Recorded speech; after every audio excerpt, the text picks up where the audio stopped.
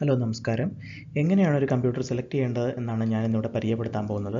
ആദ്യം തന്നെ നമ്മുടെ ബഡ്ജറ്റ് എത്രയാണെന്ന് നമ്മൾ തീരുമാനിക്കണം. ഇനി ഏത് ടൈപ്പ് കമ്പ്യൂട്ടർ വേണം, അതുപോലെ ഉപയോഗം എന്തൊക്കെ പ്രത്യേകതകളാണ് നമ്മളുടെ കമ്പ്യൂട്ടറിന് ഉണ്ടാവേണ്ടത് എന്നൊക്കെയാണ് നമ്മൾ അറിയേണ്ടത്. ഇനി ഒരു ഡെസ്ക്ടോപ്പ് ആണോ ലാപ്ടോപ്പ് ആണോ നമുക്ക് ആവശ്യമുള്ളതെന്ന് നോക്കാം. ഡെസ്ക്ടോപ്പ് ആയാലും ലാപ്ടോപ്പ് ആണെങ്കിലും നമുക്ക് ബ്രാൻഡ് അല്ലെങ്കിൽ ഏത് കമ്പനിയുടെ വേണമെന്നുണ്ടെങ്കിൽ മേടിക്കാം. ആ കമ്പനിയുടെ നെയിം അല്ലെങ്കിൽ ആ മോഡൽ നെയിം നമുക്ക് ഓരോ പ്രോഡക്റ്റിൻ്റെയും സെപ്പറേറ്റ് ആയിരിക്കും. ആ മോഡൽ നമ്പർ ഉപയോഗിച്ച് നമ്മുടെ പ്രോഡക്റ്റിൻ്റെ സ്പെസിഫിക്കേഷൻസും അതുപോലെ അതിൻ്റെ റേറ്റിംഗ്സും കസ്റ്റമർ റിവ്യൂസും ഒക്കെ നമുക്ക് ഇൻ്റർനെറ്റിൽ നോക്കാവുന്നതാണ്. അതുപോലെ തന്നെ ഡെസ്ക്ടോപ്പ് നമുക്ക് അസംബിൾ ചെയ്ത്, അതായത് ഓരോ പാർട്സായിട്ട് മേടിച്ച് നമുക്ക് യൂസ് ചെയ്യാം. അപ്പോൾ കുറച്ചുകൂടെ വില കുറയുകയും ചെയ്യും. ലാപ്ടോപ്പിനെ അപേക്ഷിച്ച് സെയിം കോൺഫിഗറേഷനുള്ള ഡെസ്ക്ടോപ്പിന് വില കുറവാണ്. ലാപ്ടോപ്പിന് വില കൂടാൻ കാരണം അത് പോർട്ടബിൾ ആണ്. കാരണം അതിന് ഇൻബിൽറ്റായിട്ട് ബാറ്ററി ഉണ്ട്. അതൊക്കെ നമുക്ക് പറയാം. പോർട്ടബിൾ എന്ന് പറഞ്ഞു കഴിഞ്ഞാൽ നമ്മുടെ ലാപ്ടോപ്പിനെ എവിടെ വേണമെന്നുണ്ടെങ്കിൽ നമുക്ക് കൊണ്ടുവരാനും സാധിക്കും. അതുപോലെ മടക്കി ഒരു നോട്ട്ബുക്ക് പോലെ മടക്കി നമുക്ക് സൂക്ഷിക്കാം. അതുപോലെ അതിനകത്തിൽ ഇൻബിൽറ്റായിട്ടൊരു ബാറ്ററി ഉള്ളതുകൊണ്ട് കറണ്ട് ഇല്ലാത്ത സമയത്തും നമുക്ക് യൂസ് ചെയ്യാൻ പറ്റും. അതിൻ്റെ ചാർജ് ഡ്യൂറേഷൻ ഉണ്ട്. മണിക്കൂറുകളോളം, ഏതാണ്ട് 8 മണിക്കൂർ വരെ ബാറ്ററി ബാക്കപ്പുകളുള്ള ലാപ്ടോപ്പുകളുണ്ട്. അതുപോലെ തന്നെ ഇനി ഡെസ്ക്ടോപ്പ് നോക്കുകയാണെങ്കിൽ നമുക്ക് ഈ ബാറ്ററി ബാക്കപ്പ് ഇല്ലാത്തതുകൊണ്ട് തന്നെ ഇതിന് UPS പവർ സപ്ലൈസ് ആവശ്യമുണ്ട്. UPS എന്ന് പറഞ്ഞു കഴിഞ്ഞാൽ അൺഇൻറ്ററപ്റ്റഡ് പവർ സപ്ലൈ ആണ്. ഇതിന് ഒരു സെപ്പറേറ്റ് ആയിട്ടുള്ള ഒരു ഉപകരണമാണ്. അത് നമ്മൾ സെപ്പറേറ്റ് ആയിട്ട് വാങ്ങണം. പിന്നെ നമുക്ക് സർവീസ് ആൻഡ് റിപ്പയർ നോക്കുകയാണെന്നുണ്ടെങ്കിൽ ലാപ്ടോപ്പിന് സർവീസ് ആൻഡ് റിപ്പയറും കുറച്ചുകൂടെ പ്രയാസവും കുറച്ചുകൂടെ കോസ്റ്റ്ലിയാണ്. ഡെസ്ക്ടോപ്പ് നമുക്ക് ഈസി ആയിട്ട് സർവീസ് ചെയ്യാനും റിപ്പയർ ചെയ്യാനും അതുപോലെ ഡെസ്ക്ടോപ്പ് പാർട്സ് പെട്ടെന്ന് തന്നെ അപ്ഗ്രേഡ് ചെയ്യാനും പറ്റും. കൂടുതൽ അപ്ഗ്രേഡിംഗ് എബിലിറ്റി ഉള്ളത് ഡെസ്ക്ടോപ്പിന് തന്നെയാണ്. അതായത് റാം, അതുപോലെ തന്നെ ഒന്നിൽ കൂടുതൽ ഹാർഡ് ഡിസ്ക് കണക്ട് ചെയ്യാനുള്ള പോർട്സ് ഒക്കെ ഡെസ്ക്ടോപ്പിലാണ് കൂടുതൽ. ലാപ്ടോപ്പിന് വളരെ കുറച്ച് അപ്ഗ്രേഡബിലിറ്റിയേ ഉള്ളൂ. അതുപോലെ അസംബിൾ ചെയ്യാൻ ലാപ്ടോപ്പാണ് എളുപ്പം. കാരണം ഒരു ചാർജർ മാത്രമേ ഉള്ളതുകൊണ്ട് നമുക്ക് വളരെ പെട്ടെന്ന് തന്നെ ലാപ്ടോപ്പ് എങ്ങോട്ട് വേണമെന്നുണ്ടെങ്കിൽ എടുത്തു മാറ്റാം. അതേസമയം ഡെസ്ക്ടോപ്പ് ആണെന്നുണ്ടെങ്കിൽ നമ്മൾ എവിടോട്ടെങ്കിലും ട്രാൻസ്ഫർ ചെയ്യുകയാണെന്നുണ്ടെങ്കിൽ ഒരുപാട് കണക്ഷൻസ്, അതായത് power cables, video cables, USB cables, audio jacks, ഇതെല്ലാം കണക്ട് ചെയ്യണം. ഇനി നമ്മൾ കണക്ടിവിറ്റീസ് നോക്കുകയാണെന്നുണ്ടെങ്കിൽ ലാപ്ടോപ്പിന് ഇൻബിൽറ്റ് ആയിട്ട് തന്നെ വൈഫൈ അല്ലെന്നുണ്ടെങ്കിൽ ബ്ലൂടൂത്ത് പോലുള്ള കണക്ടിവിറ്റീസ് ഉണ്ടായിരിക്കും. ഇനി ഡെസ്ക്ടോപ്പിൽ നമ്മൾ സെപ്പറേറ്റ് ആയിട്ട് ഈ കണക്ടിവിറ്റീസ് എല്ലാം ചെയ്യേണ്ടതായിട്ടുണ്ട്. ഇനി നമ്മുടെ ലാപ്ടോപ്പിന് മൗസിന് പകരം ഒരു ട്രാക്ക് പാഡ്, അതുപോലെ കീബോർഡ് ഇൻബിൽറ്റ് ആയിട്ട് ഉണ്ടായിരിക്കുന്നതാണ്. അതേസമയം ഡെസ്ക്ടോപ്പിൽ ഈ പാർട്സ് എല്ലാം നമ്മൾ സെപ്പറേറ്റ് ആയിട്ട് വാങ്ങണം.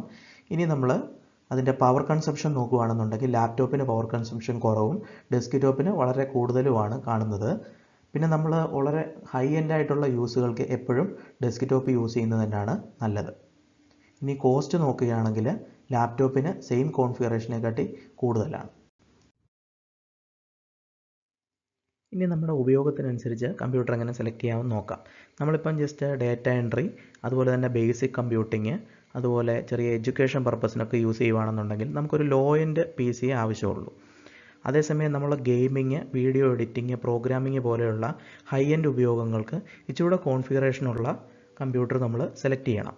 ഇനി നമ്മൾ നെറ്റ്വർക്കിംഗ്, അതുപോലെ വീഡിയോ കോൺഫറൻസിങ്, കമ്മ്യൂണിക്കേഷന് ഒക്കെ ഉപയോഗിക്കുകയാണെന്നുണ്ടെങ്കിൽ നമ്മളൊരു മൈക്രോഫോണും വെബ് ക്യാമറയും അതുപോലെ വെബ്സൈറ്റ് അല്ലെങ്കിൽ ഇൻ്റർനെറ്റ് കണക്ടിവിറ്റിയും ഉണ്ടായിരിക്കണം. അതുപോലെ നമ്മൾ സ്റ്റോറേജ് പർപ്പസിന് ഉപയോഗിക്കുകയാണെന്നുണ്ടെങ്കിൽ കൂടുതൽ സ്റ്റോറേജ് ആവശ്യമായിട്ടുണ്ട്. അങ്ങനെ നമ്മുടെ പർപ്പസ് അനുസരിച്ച് നമുക്ക് എന്താണോ ആവശ്യം, സ്പീഡാണോ, അതുപോലെ മെമ്മറി ആണോ, അതോ കണക്ടിവിറ്റി ആണോ, അതുപോലെ ഗ്രാഫിക് കാർഡ് അതുപോലുള്ള കാര്യങ്ങളാണോ, പ്രോസസ്സിംഗ് സ്പീഡാണോ കൂടുതൽ, അതിനനുസരിച്ച് വേണം സിസ്റ്റം സെലക്ട് ചെയ്യാൻ. ഇനി നമ്മൾ കമ്പ്യൂട്ടറിൻ്റെ കോൺഫിഗറേഷൻസ് എങ്ങനെയൊക്കെ സെലക്ട് ചെയ്യാമെന്ന് നോക്കാം. ആദ്യമായി പ്രോസസ്സർ നോക്കാം.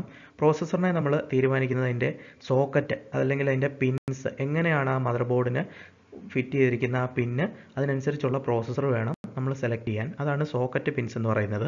ഇനി ഫ്രീക്വൻസി എന്ന് പറയുന്നത് ഓരോ കോറിൻ്റെയും സ്പീഡാണ്. ഫ്രീക്വൻസി GHz പറയുന്നത്. ആ ഫ്രീക്വൻസി കൂടുന്തോറും പ്രോസസ്സിംഗ് സ്പീഡും കൂടിക്കൊണ്ടിരിക്കും. ഇനി കോർസ് എന്ന് പറഞ്ഞു കഴിഞ്ഞാൽ ഓരോ സെപ്പറേറ്റ് കോറായിട്ട് എത്ര പ്രോസസ്സുകൾ നമുക്ക് ചെയ്യാൻ പറ്റും എന്നുള്ളതാണ് കോർസ് തീരുമാനിക്കുന്നത്.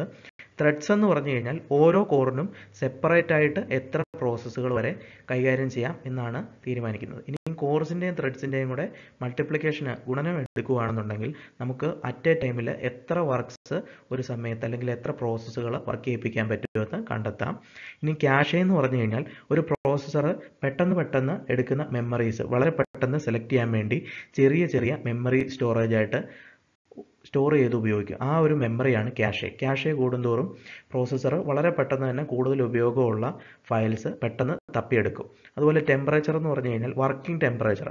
എപ്പോഴും വർക്കിംഗ് ടെമ്പറേച്ചർ കൂടുതലുള്ള പ്രോസസ്സർ നമുക്ക് സെക്യൂറായിട്ട് യൂസ് ചെയ്യാം. പെട്ടെന്ന് ഒന്നും ഡാമേജ് ഉണ്ടാകത്തില്ല. ഇനി നമുക്കടുത്തത് മദർ ബോർഡിനെ പറ്റി നോക്കാം. മദർ ബോർഡും പ്രോസസ്സറും നമ്മൾ ഒരുമിച്ച് സെലക്ട് ചെയ്യണം. കാരണം മദർ ബോർഡിന് സ്യൂട്ടബിൾ ആയിട്ടുള്ള പ്രോസസ്സർ അല്ലെങ്കിൽ പ്രോസസ്സറിന് സ്യൂട്ടബിൾ ആയിട്ടുള്ള മദർ ബോർഡാണ് നമ്മൾ സെറ്റ് ചെയ്യേണ്ടത്. ഇതിൻ്റെ സോക്കറ്റും സപ്പോർട്ട്സും കൊടുത്തിട്ടുണ്ട്. അതായത് പ്രോസസ്സർ സോക്കറ്റ് കറക്റ്റായിട്ടുള്ള മദർ ബോർഡിൽ സ്യൂട്ട് ആവുന്ന ടൈപ്പ് പ്രോസസ്സർ അല്ലെങ്കിൽ ആ പ്രോസസ്സർ സ്യൂട്ട് ആവുന്ന ടൈപ്പ് മദർ ബോർഡാണ് നമ്മൾ എടുക്കേണ്ടത്. ഇനി ഇൻ്റഗ്രേറ്റഡ് GPU, അതായത് മദർ ബോർഡിൽ തന്നെ നമുക്ക് ചിലപ്പം ഇൻബിൽറ്റായിട്ട് GPU കാണപ്പെടാറുണ്ട്. ആ GPU നമ്മൾ ഗെയിമിംഗ് പർപ്പസിനൊക്കെ വേണ്ടി നമുക്ക് യൂസ് ചെയ്യാം. അതുപോലെ അടുത്തത് ഫോം ഫാക്ടർ. ഫോം ഫാക്ടർ എന്ന് പറഞ്ഞു കഴിഞ്ഞാൽ മദർ ബോർഡിൻ്റെ പിൻസ് എവിടെയൊക്കെയാണ്, അതുപോലെ കണക്ടിവിറ്റീസ് എവിടെയൊക്കെയാണ്, നമ്മുടെ ആ CPU-ൻ്റെ കേസിങ്ങിൽ ആ മദർ ബോർഡ് സ്യൂട്ട് ആകുമോ എന്നൊക്കെയുള്ള കാര്യങ്ങളാണ് ഈ ഫോം ഫാക്ടർ കൊണ്ട് ഉദ്ദേശിക്കുന്നത്. ഇനി ചിപ്സെറ്റ് എന്ന് പറഞ്ഞു കഴിഞ്ഞാൽ ഓരോ പോർട്ടുകൾ അല്ലെന്നുണ്ടെങ്കിൽ റാം മെമ്മറി സ്ലോട്ട്സുകൾ ഏതൊക്കെ ടൈപ്പ് മെമ്മറീസ് ആണ് സപ്പോർട്ട് ചെയ്യുന്നത്, ഹാർഡ് ഡിസ്ക് ഏതൊക്കെയാണ് സപ്പോർട്ട് ചെയ്യുന്നത്, എത്ര വരെ മെമ്മറി കൂട്ടാം, അതുപോലെ സ്പീഡ് റാംസ് എത്ര വരെ കൂട്ടാം, ഇതൊക്കെയാണ് ചിപ്സെറ്റ് തീരുമാനിക്കുന്നത്. ഇനി അടുത്തത് റാം അല്ലെങ്കിൽ മെമ്മറി സ്ലോട്ട്സ്.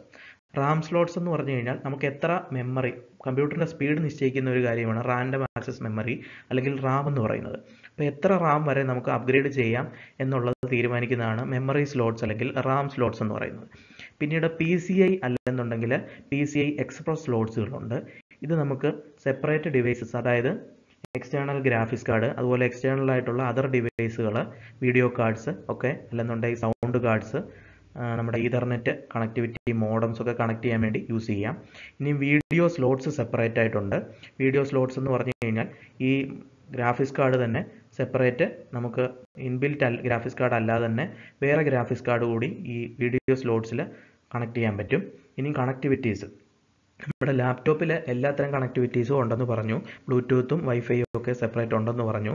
അതേസമയം നമ്മുടെ മദർ ബോർഡ് നമ്മുടെ ഡെസ്ക്ടോപ്പിൻ്റെ മദർ ബോർഡ് സെലക്ട് ചെയ്യുന്ന സമയത്ത് നമ്മൾ കണക്ടിവിറ്റീസ് ഉള്ള മദർ ബോർഡ് സെലക്ട് ചെയ്യണം. അല്ലെന്നുണ്ടെങ്കിൽ നമ്മൾ സെപ്പറേറ്റ് ആയിട്ട് പറഞ്ഞത് ചെയ്യിക്കണം. ഇനി ഹാർഡ് ഡിസ്ക് പോർട്ട് അല്ലെന്നുണ്ടെങ്കിൽ മെമ്മറി സ്റ്റോറേജ് സ്ലോട്ട്സ്.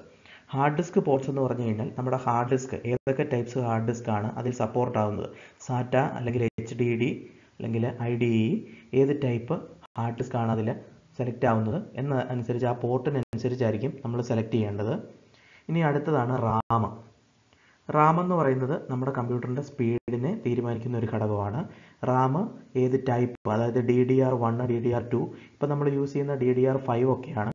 അത് പുതിയ അതിൻ്റെ ഒരു സ്പീഡ് അല്ലെന്നുണ്ടെങ്കിൽ പ്രോഗ്രസ്സിനെ സൂചിപ്പിക്കുന്നു. ഇപ്പോഴത്തെ ജനറേഷൻ ഏകദേശം DDR5 ആണ്. അതിൻ്റെ മെമ്മറി എന്ന് പറയുന്നത് 1GB, 2GB, 3GB, അതുപോലെ ഇപ്പോൾ 8GB, 16GB ഒക്കെ റാം അവൈലബിൾ ആയിട്ടുണ്ട്. അതുപോലെ എത്ര റാം സ്ലോട്ട്സ് ഉണ്ടോ ആ കറക്റ്റായിട്ടുള്ള ടൈപ്പ് അനുസരിച്ചുള്ള റാം വേണം സെലക്ട് ചെയ്യാൻ. നമുക്ക് നമ്പർ ഒന്നിൽ കൂടുതൽ നമ്പർ റാംസ് വേണമെന്നുണ്ടെങ്കിലും യൂസ് ചെയ്യാം. ഇനി അടുത്തതാണ് ഗ്രാഫിക്സ് കാർഡ്. ഗ്രാഫിക്സ് കാർഡിൻ്റെ ഉപയോഗം എന്ന് പറഞ്ഞു കഴിഞ്ഞാൽ നമ്മൾ എവിടെയെങ്കിലും ഗെയിമിങ് അല്ലെന്നുണ്ടെങ്കിൽ വീഡിയോ എഡിറ്റിംഗ് പോലുള്ള ഗ്രാഫിക് ഡിസൈനിങ് ആപ്ലിക്കേഷന് വേണ്ടിയാണ് ഗ്രാഫിക്സ് കാർഡ് യൂസ് ചെയ്യുന്നത്. നമ്മുടെ ഇൻബിൽറ്റ് ആയിട്ടുള്ള ഗ്രാഫിക്സ് കാർഡ് അല്ലാതെ സെപ്പറേറ്റ് നമുക്ക് ഗ്രാഫിക്സ് കാർഡ് പറഞ്ഞ് ചെയ്യിക്കാം. അല്ലെന്നുണ്ടെങ്കിൽ നമുക്ക് എക്സ്റ്റേണലായിട്ടും യൂസ് ചെയ്യാം. അതിന് ബ്രാൻഡ് ഉണ്ട്, AMD ഉണ്ട്, Intel ഉണ്ട്, അതുപോലെ NVIDIA ഉണ്ട്. ഈ ഗ്രാഫിക്സ് കാർഡിന് തന്നെ മോഡൽ നമ്പർ ഉണ്ട്. ഈ മോഡൽ നമ്പർ നമ്മൾ നെറ്റിൽ സെർച്ച് ചെയ്യുകയാണെന്നുണ്ടെങ്കിൽ അതിൻ്റെ കോൺഫിഗറേഷൻസും അതുപോലെ തന്നെ റിവ്യൂസും അതിൻ്റെ റേറ്റിംഗും ഒക്കെ നമുക്ക് ചെക്ക് ചെയ്യാവുന്നതാണ്. അതുപോലെ വർക്കിംഗ് ടെമ്പറേച്ചർ ഉണ്ട്. മാക്സിമം എത്ര ടെമ്പറേച്ചർ വരെ ഇത് വർക്കാവും, എത്ര ഹീറ്റായാൽ വരെ കുഴപ്പമില്ല എന്ന് വരെ നോക്കാം. അതുപോലെ ഇതിനൊരു കൂളിംഗ് ഫാന് ഉണ്ടായിരിക്കുന്നതാണ് മിക്ക ഗ്രാഫിക്സ് കാർഡുകൾക്കും. ഇനി അടുത്തതാണ് നമ്മുടെ സ്റ്റോറേജ്. സ്റ്റോറേജ് എന്ന് പറഞ്ഞു കഴിഞ്ഞാൽ നമ്മൾ ഏതൊക്കെ ഹാർഡ് ഡിസ്കുകൾ, അതായത് എന്നുണ്ടെങ്കിൽ നമ്മൾ ഏത് ടൈപ്പ് ഹാർഡ് ഡിസ്ക് ആണ്, എത്രമാത്രം മെമ്മറി നമുക്ക് സ്റ്റോറേജിന് ആവശ്യമായിട്ടുണ്ട്, ഇതൊക്കെയാണ് ഹാർഡ് ഡിസ്ക് തീരുമാനിക്കുന്നത്. 1 TB എന്ന് പറഞ്ഞു കഴിഞ്ഞാൽ 1 ടെറാബൈറ്റിൻ്റെ ഹാർഡ് ഡിസ്ക് ഉണ്ട്. അല്ലെന്നുണ്ടെങ്കിൽ നമുക്ക് 512 GB ആവശ്യമുള്ളെങ്കിൽ അതിനനുസരിച്ചുള്ള ഹാർഡ് ഡിസ്ക് ഉണ്ട്. ഇനി നമ്മൾ ഒരു ഹാർഡ് ഡിസ്ക് യൂസ് ചെയ്തുകൊണ്ടിരിക്കുമ്പോൾ വേറെ ഒരു ഹാർഡ് ഡിസ്ക് കൂടെ കണക്ട് ചെയ്യണമെന്നുണ്ടെങ്കിൽ നമ്മുടെ മദർ ബോർഡിൽ മെമ്മറി കണക്ട് ചെയ്യാനുള്ള സ്ലോട്ട്സ് ഉണ്ടെന്നുണ്ടെങ്കിൽ നമുക്ക് വീണ്ടും വേറെ സെപ്പറേറ്റ് ഹാർഡ് ഡിസ്ക് കണക്ട് ചെയ്യാം. ഇനി USB-യിൽ നമുക്ക് വേറെ ഹാർഡ് ഡിസ്ക്സ് കണക്റ്റേഴ്സ് യൂസ് ചെയ്തും ഉപയോഗിക്കാം. അതുപോലെ SSD, ഇപ്പോൾ പുതിയ കണ്ടുവരുന്ന ഒരു കണക്ടിവിറ്റിയാണ് SSD SSD എന്ന് പറയുന്നത്. SSDക്ക് സ്പീഡ് കൂടുതലാണ്, പക്ഷേ ലൈഫ് ടൈം കുറവാണ്. നമ്മൾ കൂടുതൽ റീയൂസ്, അതായത് ഇറേസ് ചെയ്തിട്ട് വീണ്ടും മെമ്മറി ആഡ് ചെയ്യുന്നതിനനുസരിച്ച് അതിൻ്റെ ലൈഫ് ടൈം കുറഞ്ഞുകൊണ്ടിരിക്കും. നമ്മൾ ഒരു പെർമനൻറ്റ് സ്റ്റോറേജ് ആയിട്ട് യൂസ് ചെയ്യുവാണെങ്കിൽ മാത്രമേ SSD അതായത് സോളിഡ് സ്റ്റേറ്റ് ഡ്രൈവ് യൂസ് ചെയ്യാവൂ. ഇനി പവർ സപ്ലൈ. നമ്മുടെ ലാപ്ടോപ്പിന് പവർ അഡാപ്റ്റർ ഉണ്ട്. ഏകദേശം ലാപ്ടോപ്പിന് ഒരു 40 വാട്ട് അതിലും താഴെ ആയിരിക്കും വരുന്നത്. അതേസമയം നമ്മുടെ ഡെസ്ക്ടോപ്പ് PCക്കൊക്കെ ആണെന്നുണ്ടെങ്കിൽ ഒരു SMPS എന്ന് പറയുന്ന ഒരു equipment ആവശ്യമായിട്ടുണ്ട്. Switch mode power supply.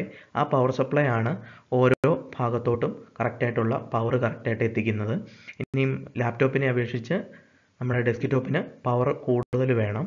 പിന്നീട് നമുക്ക് ബാറ്ററി അല്ലെങ്കിൽ UPS എന്ന് പറയുന്ന ഒരു എക്യുപ്മെൻ്റ് ഉണ്ട്. ലാപ്ടോപ്പിൽ ഇൻബിൽറ്റ് ആയിട്ട് ബാറ്ററി ഉണ്ട്. ആ ബാറ്ററിക്ക് കപ്പാസിറ്റി നമുക്ക് നോക്കാം. ലാപ്ടോപ്പ് മേടിക്കുന്ന സമയത്ത് എത്ര മണിക്കൂർ ചാർജ് നിൽക്കും, അതുപോലെ ആംപിയർ അവർ കപ്പാസിറ്റി കൊടുത്തിട്ടുണ്ട്. ഇനി നമ്മുടെ UPS നോക്കുകയാണെന്നുണ്ടെങ്കിൽ അത് ഡെസ്ക്ടോപ്പിൻ്റെ കേസിൽ സെപ്പറേറ്റ് ആയിട്ടുള്ള ഒരു ഉപകരണമാണ്. ബാറ്ററി ബാക്കപ്പ്, ഒരു ഇൻവെർട്ടർ പോലെ അത് വർക്ക് ചെയ്യുന്നു. UPS നമുക്ക് പല ചാർജിൻ്റെ അല്ലെന്നുണ്ടെങ്കിൽ പല വാട്ടേജ് കപ്പാസിറ്റിയിലുള്ളത് മേടിക്കാൻ പറ്റും. ഇനി നമ്മൾ OS നോക്കണം. OS എന്ന് പറഞ്ഞു കഴിഞ്ഞാൽ ഓപ്പറേറ്റിംഗ് സിസ്റ്റം. ഇപ്പം നമ്മൾ കറൻ്റ്ലി യൂസ് ചെയ്യുന്നത് വിൻഡോസ് 10 അല്ലെങ്കിൽ വിൻഡോസ് ആണെന്നുണ്ടെങ്കിൽ വിൻഡോസ് 10 ആണ് നമ്മൾ യൂസ് ചെയ്യുന്നത്. എപ്പോഴും നമ്മൾ കമ്പ്യൂട്ടർ മേടിക്കുമ്പോൾ ഒറിജിനൽ ഓപ്പറേറ്റിംഗ് സിസ്റ്റം തന്നെ മേടിക്കാൻ ശ്രദ്ധിക്കണം. ഒറിജിനൽ ഓപ്പറേറ്റിംഗ് സിസ്റ്റം ആണെന്നുണ്ടെങ്കിൽ വിൻഡോസിൻ്റെ തന്നെ വിൻഡോസ് ഡിഫൻഡറും അതായത് ആൻറ്റിവൈറസും അതുപോലുള്ള സപ്പോർട്ടിങ്ങും എല്ലാം ലഭിക്കുന്നതാണ്.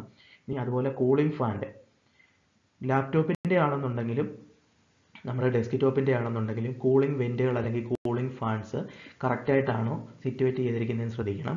ലാപ്ടോപ്പ് ആണെന്നുണ്ടെങ്കിൽ അതിൻ്റെ കൂളിംഗ് വെൻറ്റുകൾ എപ്പോഴും കറക്റ്റായിട്ട് എയർ സർക്കുലേഷൻ ഉണ്ടോ എന്ന് നോക്കണം, അടഞ്ഞിരിക്കരുത്. അതുപോലെ തന്നെ ഡെസ്ക്ടോപ്പിൽ പൊടി കയറാതെ സൂക്ഷിക്കണം. ലാപ്ടോപ്പ് കുറച്ചുകൂടെ സേഫായിട്ട് യൂസ് ചെയ്യണം. ഡെസ്ക്ടോപ്പിൽ നമ്മളതുപോലെ വലിയ പാർട്സ് ആയതുകൊണ്ട് തന്നെ മറ്റ് ജീവികൾ പല്ലിയൊന്നും കയറാതെ ശ്രദ്ധിക്കണം. ഇനി അതുപോലെ നമ്മുടെ ലാപ്ടോപ്പ് കഴിഞ്ഞ് കഴിഞ്ഞാൽ ഡെസ്ക്ടോപ്പിൻ്റെ ഒരു കേസ് ഉണ്ടായിരിക്കും. CPU ആണ് അതിൻ്റെ പ്രധാനപ്പെട്ട ഒരു ഉപകരണം എന്ന് പറയുന്നത്. അതിനൊരു കേസ് നമുക്ക് ഇഷ്ടമുള്ള കേസ് സെലക്ട് ചെയ്യാം. ആ കേസിൽ നമ്മുടെ മദർ ബോർഡും അതുപോലെ ഹാർഡ് ഡിസ്കും പിന്നെ നമ്മുടെ കണക്ടർ പിന്ന് വരുന്ന സ്ലോട്ട്സും ഒക്കെ സ്യൂട്ട് ആവണം. എപ്പോഴും നമ്മൾ ഒരു ഡെസ്ക്ടോപ്പ് സെലക്ട് ചെയ്യുമ്പം നമ്മുടെ ആ കേസിൻ്റെ മുൻവശത്ത് തന്നെ നമുക്ക് USB കണക്ട് ചെയ്യാവുന്ന ടൈപ്പ് കേസുകളാണ് നല്ലത്. ഇനി നമുക്ക് കമ്പ്യൂട്ടറിൻ്റെ ഓരോ സെപ്പറേറ്റ് പാർട്സ്, അതായത് ഡെസ്ക്ടോപ്പിനാണ് സെപ്പറേറ്റ് മെയിനായിട്ട് പാർട്സ് വരുന്നത്. ലാപ്ടോപ്പിൽ സാധാരണ നമ്മുടെ ബാറ്ററിയും അതുപോലെ തന്നെ കീബോർഡും മൗസിന് പകരം നമ്മുടെ ടച്ച് പാഡും അതുപോലെ തന്നെ നമ്മുടെ വൈഫൈ കണക്ടിവിറ്റീസും സ്പീക്കറും മൈക്രോഫോണും എല്ലാം ഇൻബിൽറ്റ് ആയിട്ടുണ്ട്.